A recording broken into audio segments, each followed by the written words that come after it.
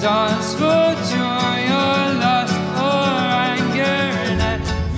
So, welcome to Sensible Secondhand Classics, the show where we showcase sensible, practical cars that are over 15 years old that you can buy for a budget less than £5,000.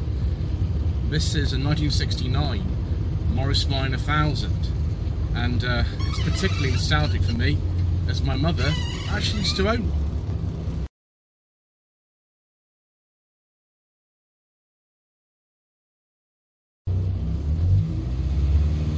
Yes, viewers, my grandfather bought one of these brand new in Croydon in 1958. It was the very same car that my mother had as her first one. It was a turquoise car, which is I think quite a common colour for these. This is Trafalgar blue, which is very appropriate considering I unfortunately lost Queen Elizabeth yesterday. But the turquoise seems to be very common as well. That's certainly a colour that Steph, my driver Classics, got one of those. One of my friends actually has a two-door saloon. It's about the same age as this in that colour as well. There was a four-door available, of course, as well. And the Minotaur and the Traveller. They've all lots of iconic versions of this wonderful old car. Designed by the late, great Alec Isigonis. It first went into production in 1948. The design was done sort of mainly, I think, in wartime, and it's certainly something that is very much the 1940s. By this time this car was made in 1969, it was just a relic really. It wasn't particularly anything modern or contemporary. Originally these were going to have a flat 4 engine, but that was ditched at the last minute to save costs. The got to be careful with this gearbox. The MG Midget has a similar gearbox to this, by the way. That didn't go very well for me either when I drove one of those last year. So yes, the side valve engine in those Series MM Morris Whines developed about, I think it was something like 27 horsepower. When the first A Series miners went into production, which was around 1952, they used the brand new A Series engine that had been developed for the Austin A30. That was of 803 cc's in capacity, and it developed 30 horsepower. In 1956, the Whine 1000 came out, sometimes just known as a Morris 1000. I think one of the reasons why they didn't change the name of the car when it got a 1.1 engine in 1962 was because the Morris 1100 went into production about the same time, and that also used this engine. So it was confusing having the two Morris 1100s.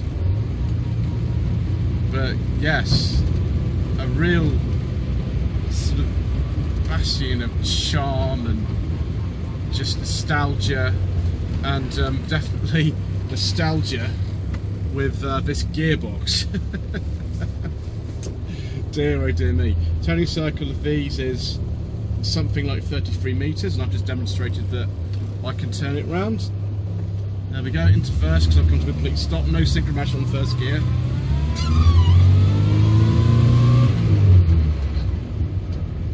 There we go. No self-cancelling indicators either, just nothing, none of that kind of stuff. There's a lot of charm. The ride's surprisingly good in this.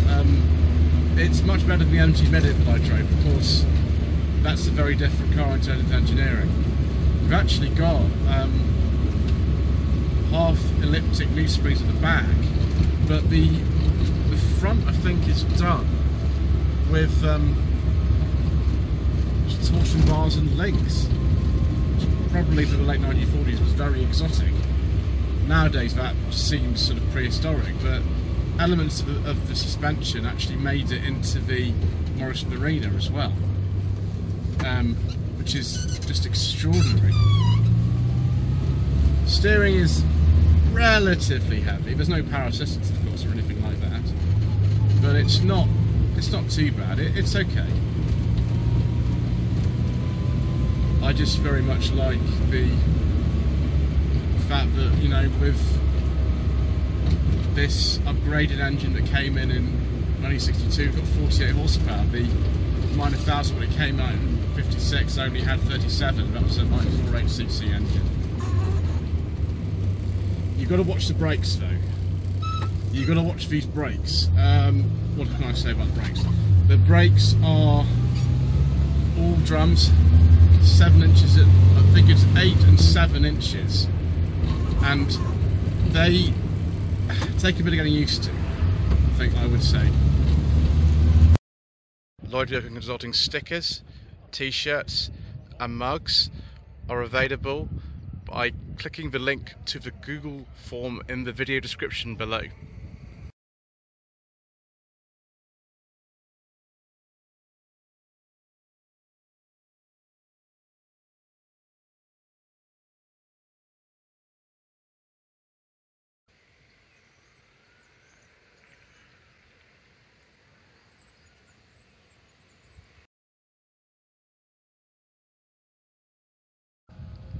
One thing that strikes me immediately is how small this car is. Obviously, by the time this car was made, the Mini had been in production for about 10 years, and so, you know, that was the smallest model that they had. But they had loads of other cars that are around this size. They had, up until recently, had the Austin A40. They had the 1100 as well, and the 1300, which would have been out by the time this car was made. They seem to specialise in quite small cars, and that's without getting into things like the Riley 1.5 and the Wolseley 1500, which were discontinued a little bit before this particular minor was made, but are sort of more luxurious and slightly larger versions with a different styling of this.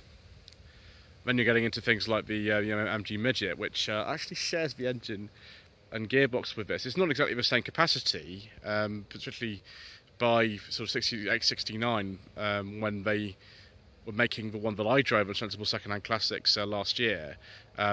This is the 1100cc engine. The Midget was actually a 1275 by this stage, but they're very similar. Particularly if you get the gear changes wrong, you know you're using the same gearbox actually.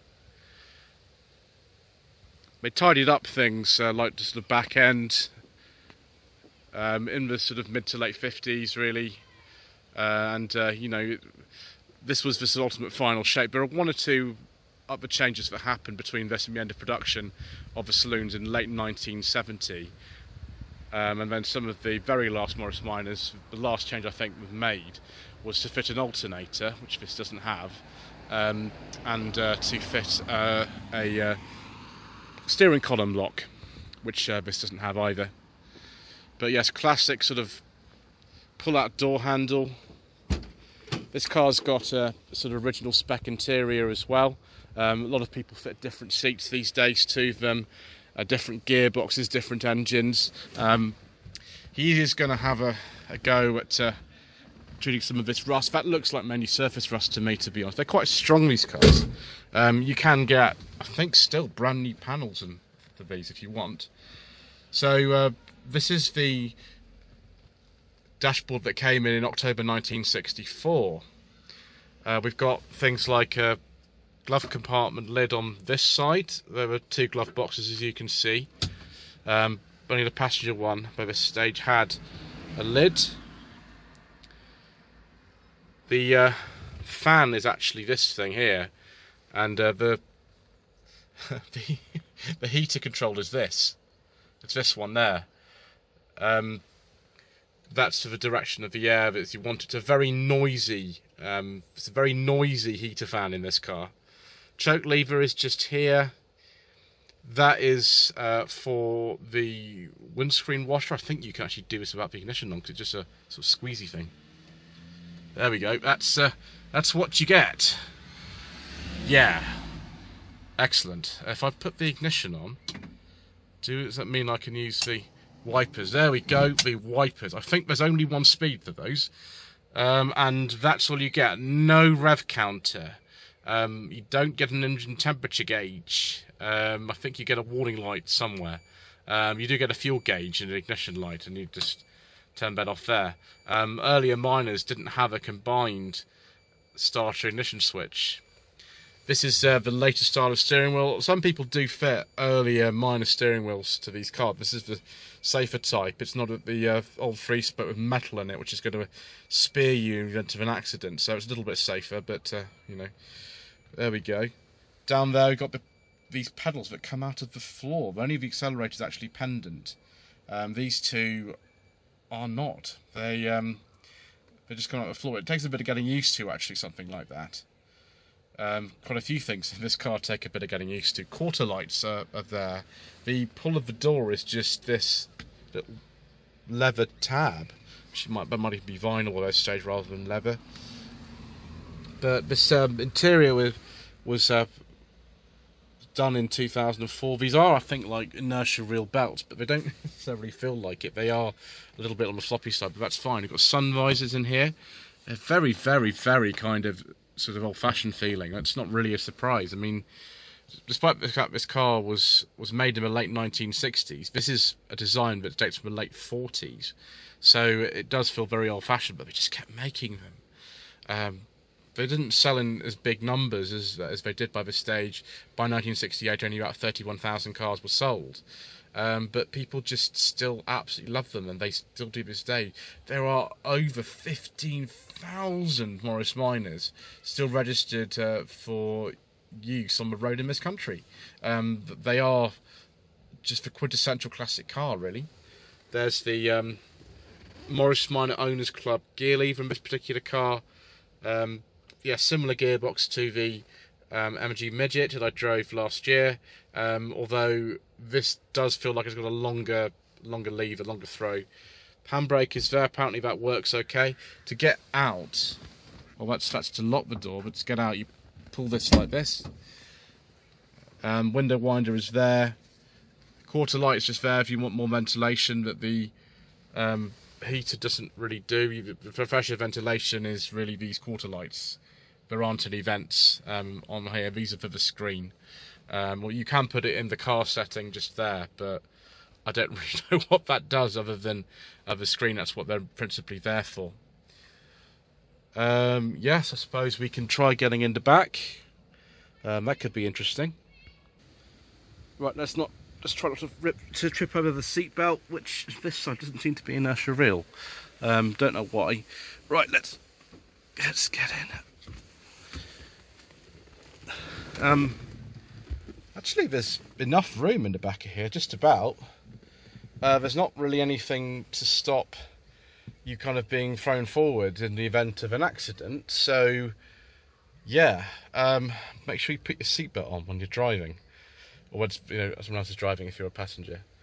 Yeah, we have actually got an inertia reel belt that side, which is better. I really don't like fixed seatbelts. Yeah, I get a bit annoyed about things like that, viewers.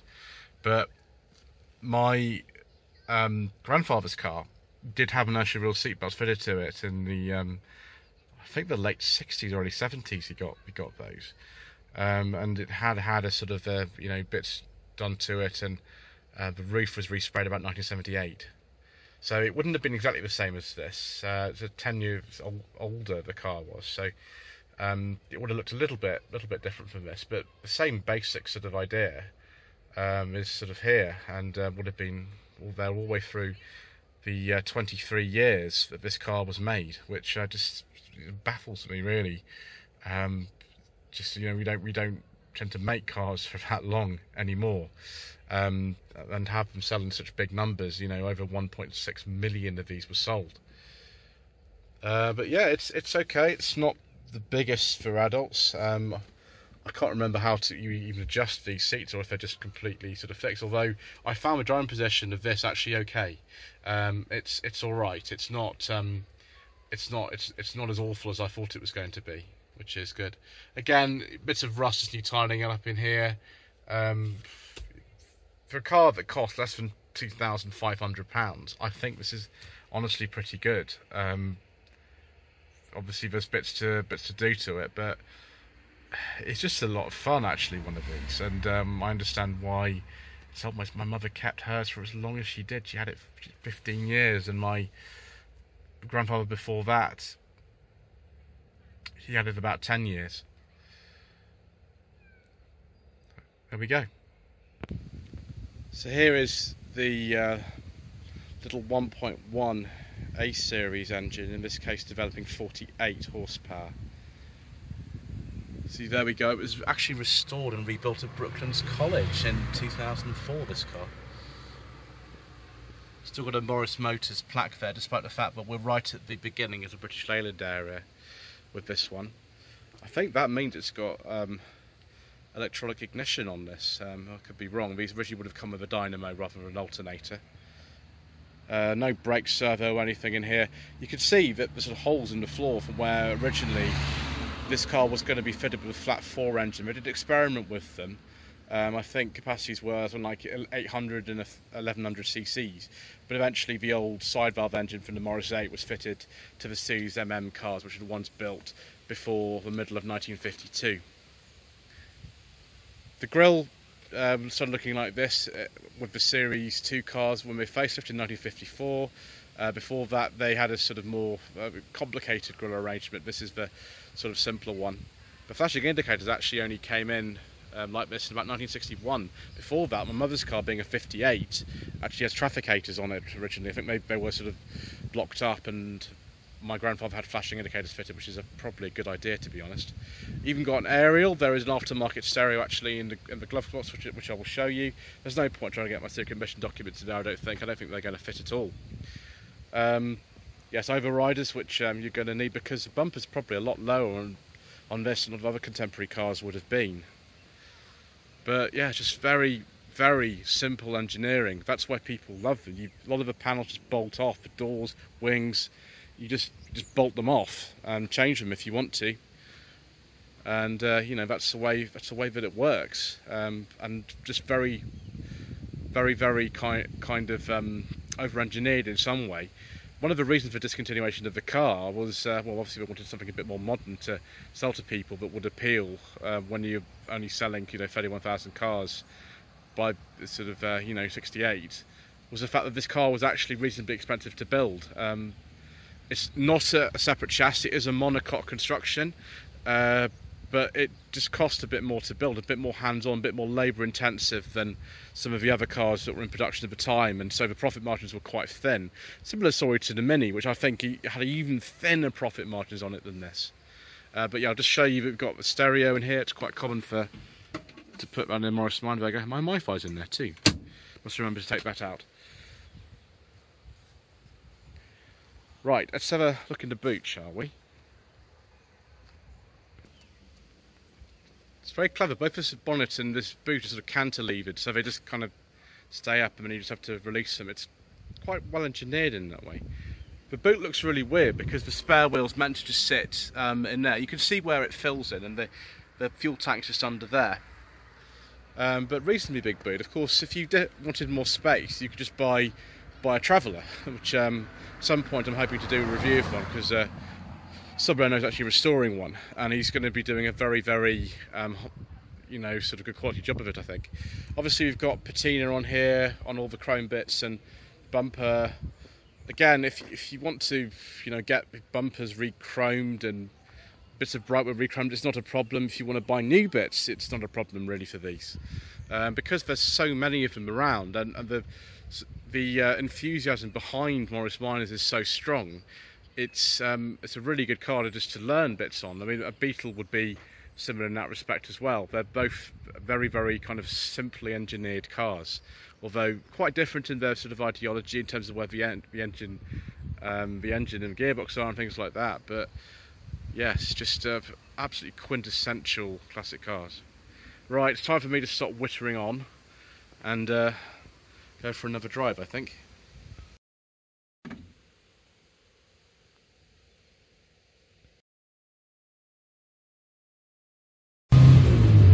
Oh, 30 miles an hour. So yeah, I've just got to remember when I come up to junctions and things I don't really want to use first unless I'm at a complete stop. And we've got squeaky steering.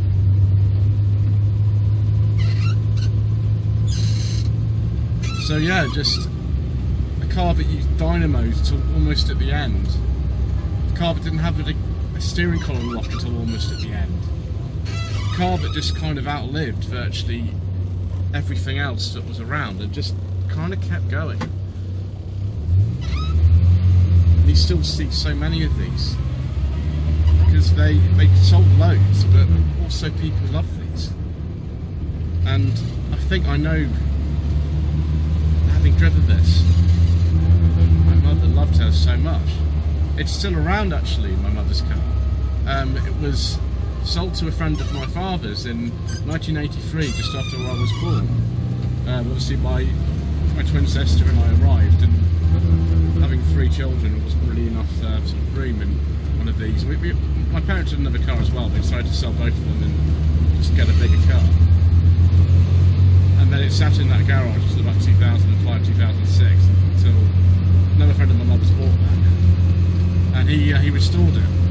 It had been painted, I think, about 78 in certain places. And then he did a lot of work on the engine and things like that. I don't know where the car is now. He sold it quite recently. If you look at the registration check for it, SBB 578, it's not actually in the database anymore. Just funny driving this car, and you know, this time where I don't know what happened to my mother's car. My grandfather passed away 32 years ago, and obviously the Queen passed away yesterday. Just these warm glow of nostalgia is very, very strong for me, both with this car, because I have seen my mother's one. I did see it a couple of times, and just the fact that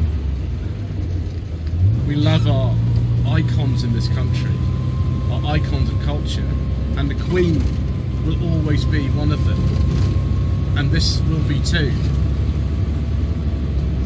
It's quite a journey.